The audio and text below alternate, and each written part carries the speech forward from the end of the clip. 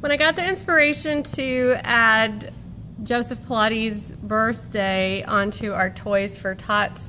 campaign, because our party was the night before Joe's 133rd birthday, I added the Gladiator hat as a joke, and later I realized a lot of people didn't know that this is kind of an insider joke in the Pilates world, because he had taken some photos with his brother and they were wearing these gladiator outfits and demonstrating their swordsmanship skills and showing off their bodies that they had built through the Pilates method. And this is a really fun book